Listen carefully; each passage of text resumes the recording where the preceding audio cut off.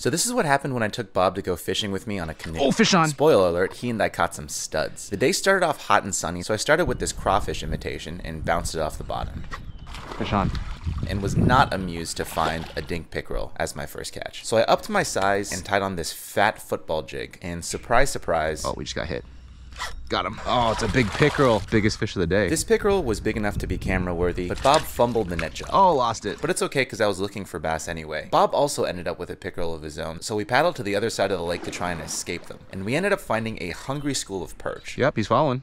I had polarized sunglasses on, so I guided Bob in doing some Animal Crossing fishing. Yeah, just drop it in the water. They're both right here. Ready? Wait for it.